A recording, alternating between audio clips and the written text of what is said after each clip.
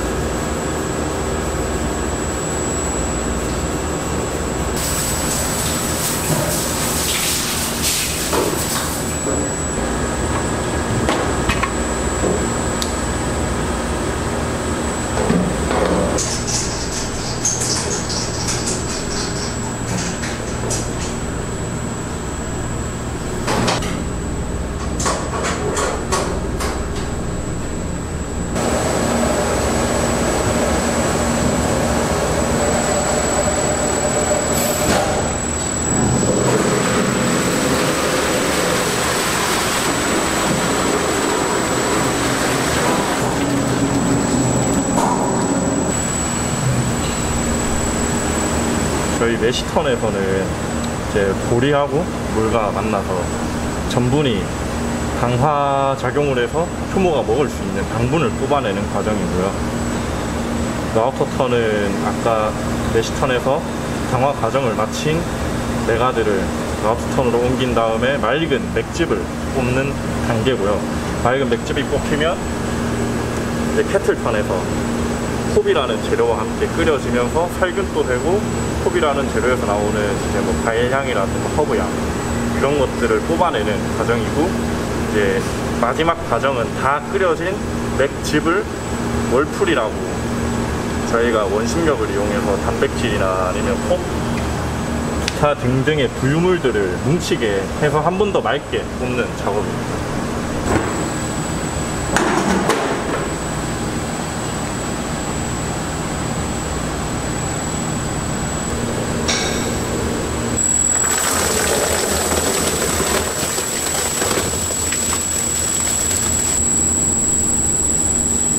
스톱!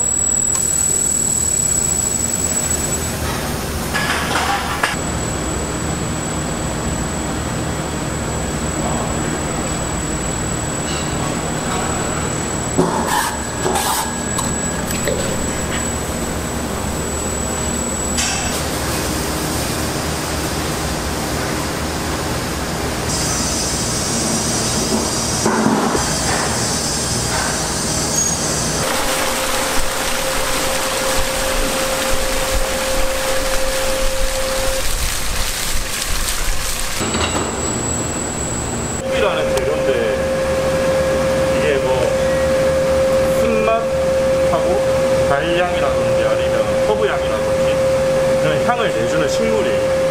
이제 이게 방부 역할도 하고 다양하게 쓰이고 있습니다.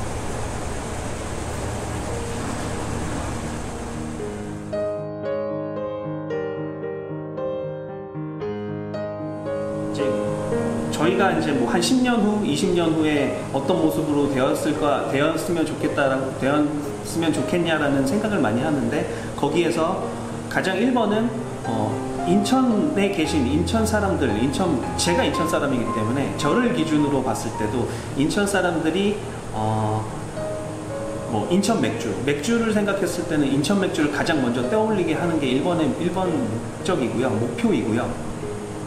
그리고 뭐 거기에 따라서는 인천 사람들이 가장 사랑하는 맥주가 되어야 되는 게 1번이죠. 네, 그렇게 하기를 원하고, 그 이후에는 실은 꿈은 크게 가지라고 했지만 저희는 1차적으로 인천에 많은 분들께 소개를 한 후에 바로 좀 수출을 해서 외국으로 좀 나갔으면 하는 그런 바람이어서 아직은 미미하지만 그런 쪽으로 좀 목표를 잡고 방향을 좀 많이 하고 있어요. 그래서 되도록이면은 병의 라벨이라든지 뭐든지 조금은 이제 한글의 표기나 이런 좀 그런 표기를 좀 많이 쓰려고 해요. 아무래도 외국에 나갔을 때 편안함은 영어이긴 하지만은 저희 아이덴티티나 이런 부분들은 좀 인천의 아이덴티티를 가진 투박한 그런 폰트와 그런 글씨체이지만 한국 그리고 인천을 더 외국 사람들이 더 많이 알아줬으면 해서 좀 더 그런 목표 때문에 더 한글 이런 쪽에 라벨이라든지 이미지화하는 지금 작업을 많이 하고 있어요.